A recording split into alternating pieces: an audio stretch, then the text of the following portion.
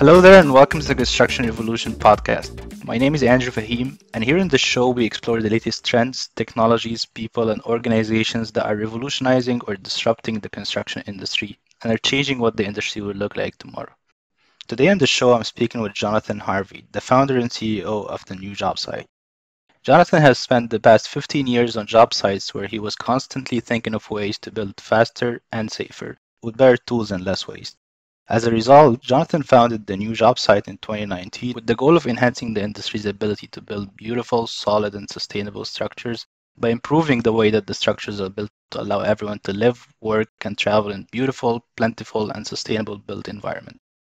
The company currently offers a tool storage system which was designed using lean construction principles that allow contractors to achieve a clean, safe, and organized job site. In addition, they offer consulting and training on lean construction principles.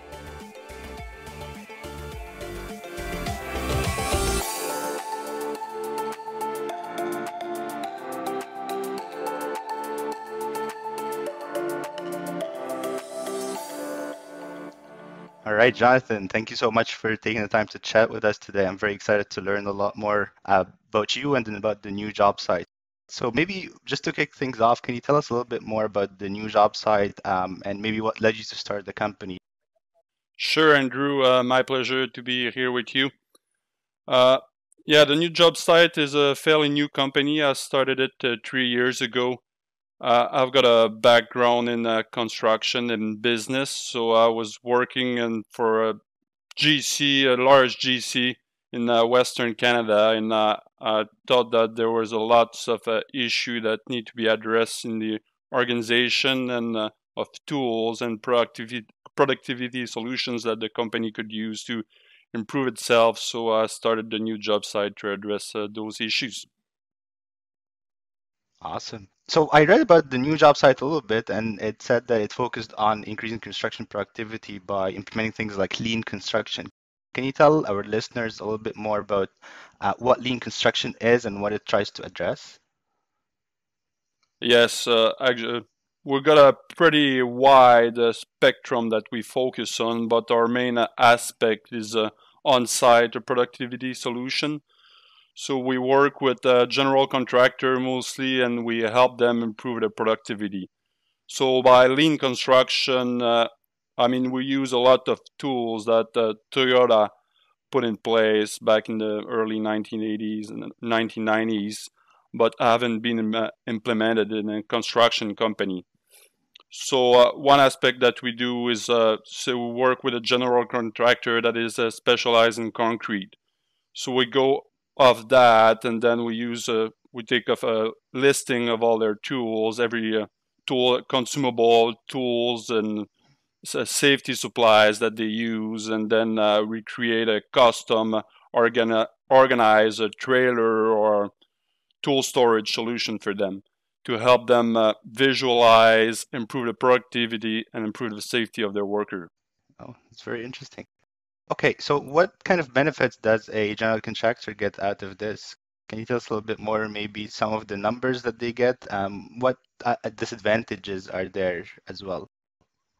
Yeah, there's many benefits. They're kind of hard to quantify because you get the productivity benefit from the worker first. So usually you can actually, when I was working with that general contractor back in the days, I could see every day we lose an hour, 2 hours, sometime looking for tools, looking for the right tools. We had guys leaving the job site and going to the tool crib or the store to buy tools that they were missing.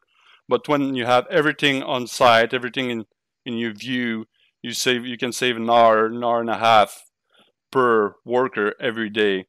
So usually on the productivity side, you save 10, 15% more productivity, more time on the productive front with the use of our tool storage system.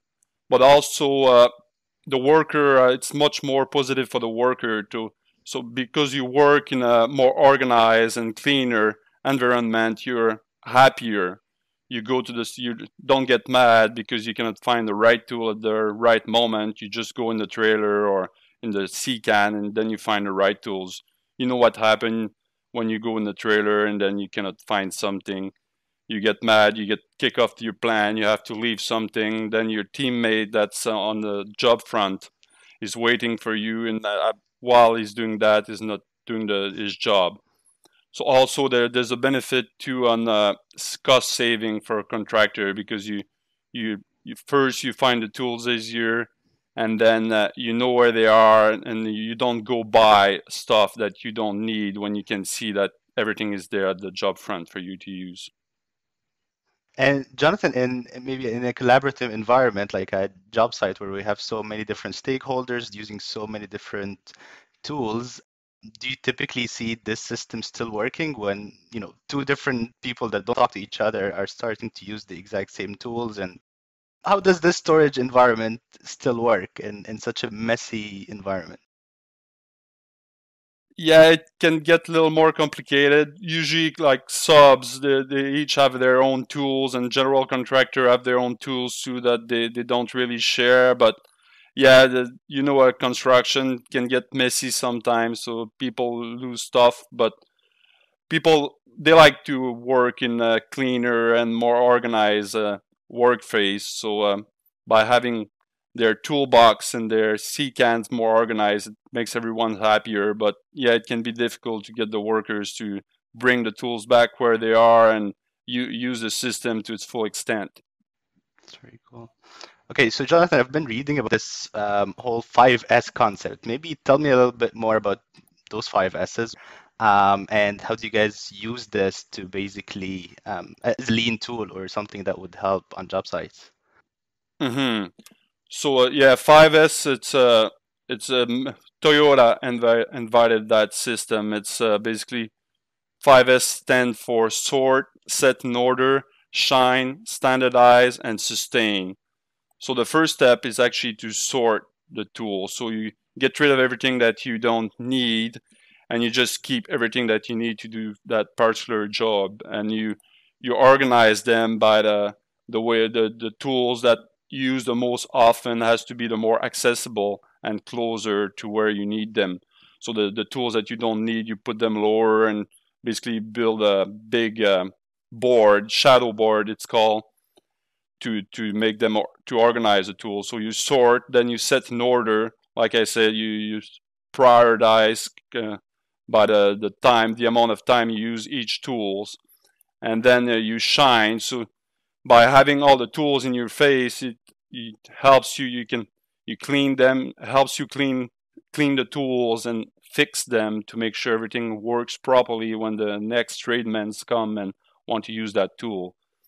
So you shine, you clean your tools, you make sure everything is functioning properly, and then you standardize. So it can be color coding for larger company.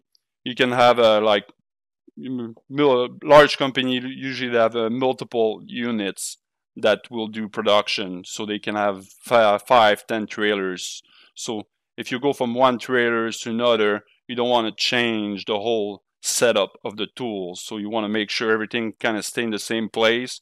So say if you switch your workers from one job to another, they walk into the other trailer, and the drills are exactly in the same spot on the left. And then you can color code too, so you can be a little bit of paint or tape or whatever. So you can have all the pursing tools in one color, and all the concrete tools in different color, and the wood tools in different color, and on and on. So you get the basic principle. And then sustain is actually to keep going at that all that organization and all that cleaning. So it's one thing to have the setup and have everything in place, but the workers have to put the tools back in their place, because then it's just useless if you have a bunch of rack on the wall and all the tools are sitting on the top of a desk and just piling up. It's not going to be any faster. So you're just going to make sure uh, your workers put the things back in place, and you give them price or a little something incentive to make sure they follow on with that principle. Love it, love it. It's really the sustain part that's perhaps the most challenging because, yeah, I mean, for me here we run labs where we set up very nice systems, and then if there's not, if you cannot sustain these systems for a long term, that's really the biggest, probably in my opinion, the most challenging part. I don't know if you agree or not. Yes, I certainly agree, Andrew, because the workers sometimes they get used to habit, and at the end of the day they get tired and they just want to go home, so they don't want to spend 15 minutes at the end of the day organizing and cleaning their tools. But the next day, that's when you're happy you've done it, and you show up to a nice clean work site and you find what you need, and that's the most important. Yeah, absolutely. Jonathan, I also know that you're very involved on the training side of things. Maybe tell us a little bit about the gaps that you see in today's construction or in today's skill set for construction. What do you think is the main things that we really need a lot more training on? Well, like construction is going to be more and more technological, so we need to teach the trade in the first place how to use computer. We need to let them know that construction is more technological. They need to be able to use computer, use robot, and it has to be a part of their job to make their job more diverse by getting them to actually use those tools that make them more productive. So technology mixed with trades, I think it's a very bright future for future tradespeople. Right, right, right. Okay, maybe tell us, since you also have a lot of experience on the consulting and training side, maybe when it comes to concrete, maybe I'll start there and then we can get to tools. What new applications and improvements have you already seen, and what do you think the future holds for the concrete construction? Concrete is a very interesting industry. As you know, you've been working with concrete for a long period of time. But yeah, I think that's one of the material of the future. Uh, right now, I'm working with a contractor too. We've been doing a lot of work with insulated concrete form, which is fairly recent in Canada. It's been around for 15 years about, and it makes work much more productive, but also advancement in concrete production technology. It's a big thing to make the concrete more environmentally sustainable, greener. So there's lots of new material coming that will be replacing the cement in some ways, and lots of interesting research in all those kind of way. And by with concrete, you can basically build any form, so it's very hard to replicate. So you can use the you just need to improve the way you build a mold, and basically you can build anything. So 3D printing, obviously, I'm sure lots of your listener have been Yeah. hearing about 3D printing technology. It's getting more and more present on construction site. I think there's a new company in Ontario that started building houses using 3D printing technology. And I was actually at a World of Concrete in February this year, and one of the big attraction of the show was Cobalt International. I'm sure you know about it. They've sold, I think, 50 between 50 and 100 printers now, and they're building a house all over. So that's something that's getting to a work site near you. We still haven't used it with our customers and on site, but I'm sure there's going to be lots of application coming out of that. Interesting. Yeah, I know 3D printing does come a lot when we talk to a lot of our guests here on the podcast. Maybe tell us a little bit. Do you think something like 3D printing, for instance, can help with lean construction? Do you think that would advance it, or do you think that this is more of a hindrance to it? Yeah, it's at this point there's advantage and disadvantage to this method. Lots I've seen people using it successfully to build components for building. So the if you want to build components that are way more intricate or forms, you basically you don't have the mold limitation that you have with traditional concrete. So if you want to build a curved wall with traditional concrete forming, you need very skilled carpenter to build that mold. But with 3D printing, you just program the computer and it's just gonna do it for you perfectly the first time. I guess it's lean by definition in that sense. Jonathan, you're obviously very excited about the newest technologies that are coming to job sites. Maybe tell us on the tooling or the machines or the technology side, what kind of things are you most excited about? What do you think will change the way that we work on job sites? Yeah, it's a lot of work to change the way that we build things because construction's been around for a long time and the material has been built for a long time too. There's huge mills that throw a bunch 2x4 and sheets of plywood out every day, and those things need to be used. But uh, it's so the robots that's one thing that I'm very interested about, and single task robot are something that are getting more use and use on the job site nowadays. You can see that like Hilti is getting into the field. They have a jailbot that it's a drilling robot. People use it for the sealing and okay, I don't want to throw too many companies' name around, but there's a robots for excavator too that can help contractor to replace operators because we got a big problem, particularly in Canada, getting skilled tradesmen to work. So everything that can help reduce the load that those tradesmen need to do every day will be very good for us. Absolutely. Jonathan, tell me a little bit about what's next for you guys. What are you maybe working on? Tell me what's under the hood.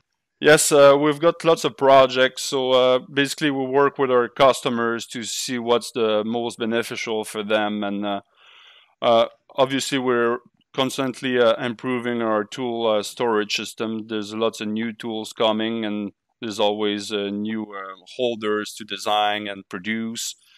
But also, we want to test some products and go more into the robotic side. So that's something that we're looking for the future. Okay, that's awesome. Okay. Jonathan, when you see maybe construction in, let's say, 10, 15, or 20 years, what do you see as the biggest change that's going to happen for this industry? I think the biggest change is going to be a lot less manual labor, manual installation.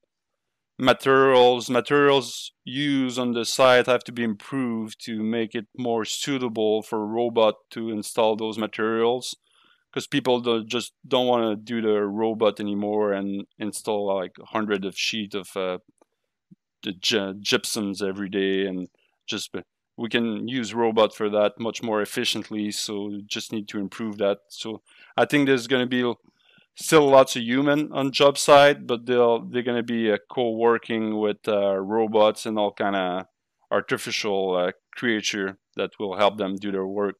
That would be amazing. Okay, that's a future that I'm very excited about as well. So it's amazing.